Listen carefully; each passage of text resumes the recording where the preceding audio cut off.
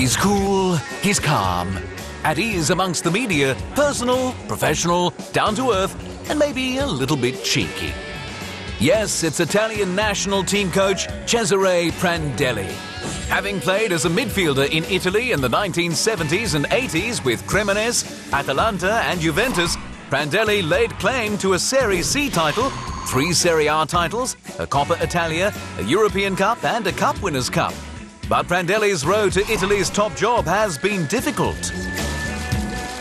His managerial career began in the early 1990s and has taken in numerous clubs in the Serie A and B, including Parma, Roma, Verona and Venezia. But it was at Fiorentina which propelled Prandelli's career to new heights.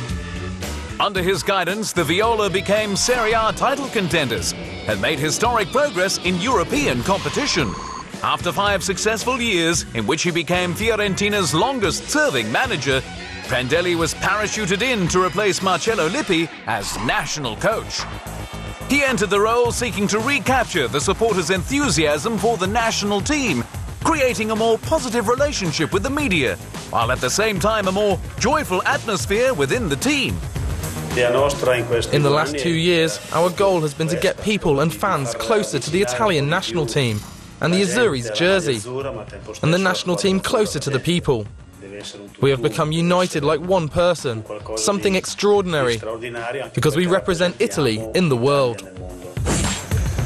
He's been honest when the team play poorly and played down any expectations of a quick return. The fans, both foreign and domestic, appreciated his fresh approach. Prandelli has also been credited with turning the career of Mario Balotelli back towards the light. Often distracting and troublesome, Prandelli has taught him to toe the line both on and off the pitch, taking him from what was seen as a wasted talent to one of the most fearsome strikers in the world. Prandelli's cool and calm temperament has been tested over a number of years.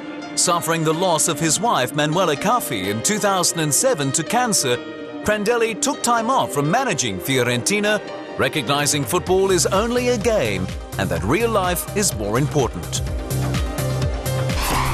He has 2 children from that marriage, Carolina and Niccolò, whom he holds dear, with Niccolò even working as a fitness coach in the Italian national team during the build-up to Euro 2012.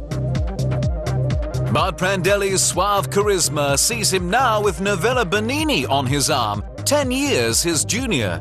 The charming Florentine also has a child from a previous relationship, but for both of them, it's a wonderful second chance. Cesare Prandelli is big on second chances, and in Mario's case, third chances and fourth chances and